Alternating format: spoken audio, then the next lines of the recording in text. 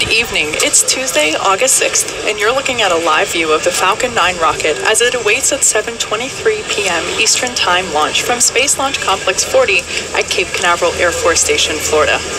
Welcome to the webcast for the AMOS-17 mission, SpaceX's 10th launch of 2019. We'd like to extend a particularly warm welcome to Spacecom CEO David Pollock and the nearly 200 Spacecom guests who have traveled from across the globe to watch today's launch from Kennedy Space Center in Florida. On today's mission, we will be flying Spacecom's AMOS-17, a geostationary communications satellite which will provide internet, phone, and secure communications to customers in the Middle East, Africa, and Europe. This will be the third and final flight for this booster, which previously flew on the SHale-2 mission last November and on Telstar 19V just over a year ago. We will not be recovering the first stage following today's mission. As we mentioned earlier, tonight's mission is for Spacecom, a satellite operator headquartered in Israel. Today we're launching AMOS-17. AMOS stands for African Mediterranean Orbital Satellite, and the 17 is for 17 degrees east longitude location of the satellite.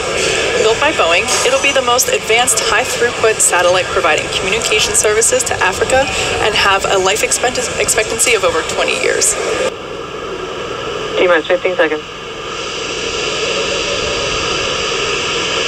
10, 9, 8, 7, 6, 5, 4, 3, 2, 1, 0. Ignition. Liftoff.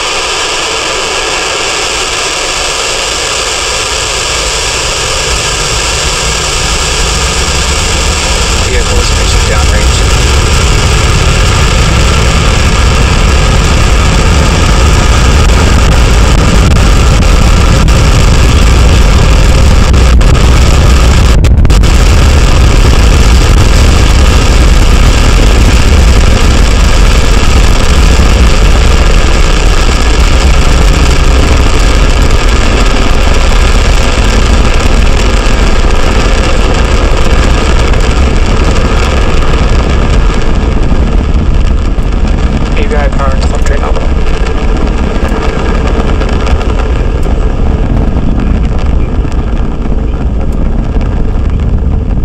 Vehicle is supersonic.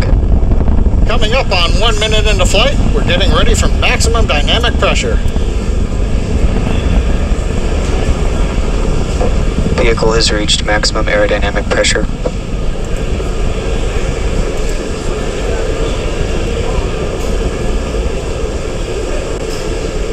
You've heard the call out. We're through the region of maximum aerodynamic pressure.